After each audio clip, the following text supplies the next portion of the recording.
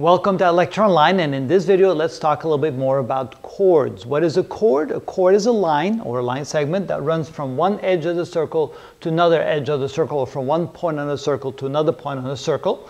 And the chord can go through the center of the circle. If it does, then it also is the diameter of the circle. It doesn't have to go to the center.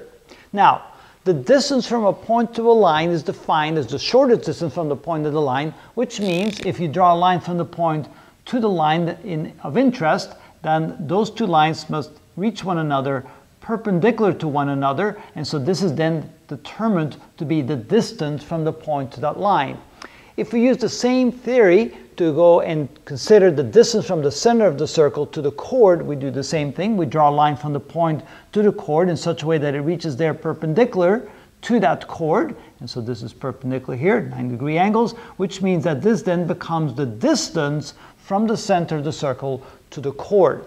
Now that is a useful thing to know, because if, for example, we have two chords, and the two chords are equidistant from the center, in other words, if I draw a line from the center to this chord, and I draw a line from the center to this chord, and this distance right here is equal to this distance right here, we can then conclude that those two chords must be congruent.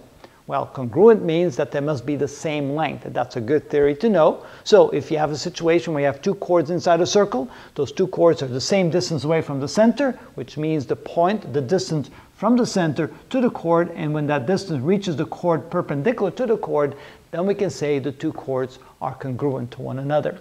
And that is a good thing to know in geometry. That's how we do it.